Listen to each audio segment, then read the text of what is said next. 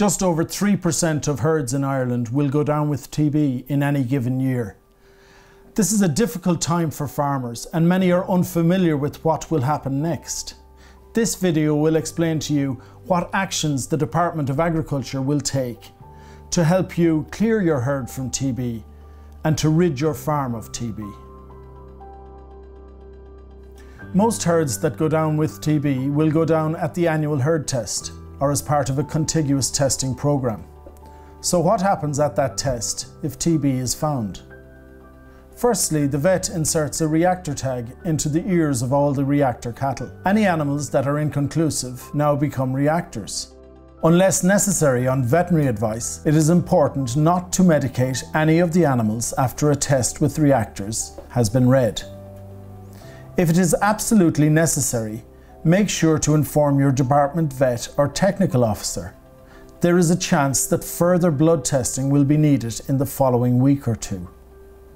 And finally, isolate the REACTORs from the rest of the herd. Isolation of REACTORs is crucial to avoid spreading disease through more of your herd.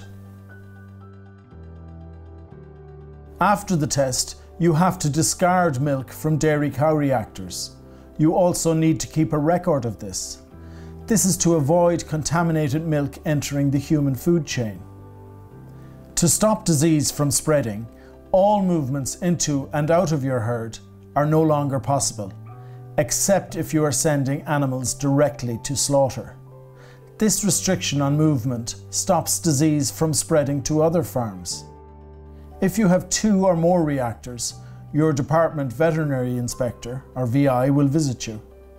He or she will inspect the REACTORs, blood test them, and initiate a disease investigation into how TB has spread into your farm. In addition, they will advise you about practical steps in relation to biosecurity and reducing risk on your farm. If you have 5 or more REACTORs, it is likely that additional animals from your herd will have to be tested using a blood test, the gamma interferon test. Your VI will advise. To help you understand why this is necessary, you should see our other video telling you how the TB tests work.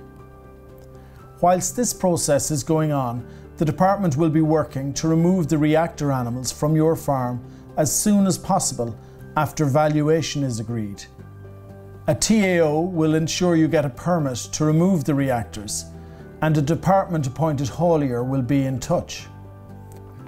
In relation to this, please remember to fill out the Food Chain Information Declaration to accompany the REACTORs to the slaughterhouse. After the REACTORs are gone, you will want to reduce your risk of any residual TB in your farm by doing a really thorough cleaning and disinfection. Remember the following 3 key points. Get one of the TB-approved disinfectants, clean properly, and disinfect properly. Watch our TB Clean It Out video to get practical pointers on how to do this well. Cleaning and disinfection is crucial to killing the bugs that you can't see on your farm, and the department will be checking to make sure it is done well. After all the REACTORs from both the skin test and the additional blood testing are removed from your farm, you will need to have 2 successive clear tests before your herd is cleared to trade again. These will be at 60-day intervals. Once those tests are clear, you will be de-restricted. For some higher risk breakdowns, there are a couple of extra risk-reducing measures that are taken. There will be a testing program in your neighbourhood. This is called a contiguous testing program. And secondly, after de-restriction, you will be required to undergo a twice-per-year testing program for a period of time. If you have any other queries, please look up our website or contact your nearest regional veterinary office for advice. The department will work with you to help to reduce the risk of TB on your farm and to make the herds on Ireland's family farms healthier.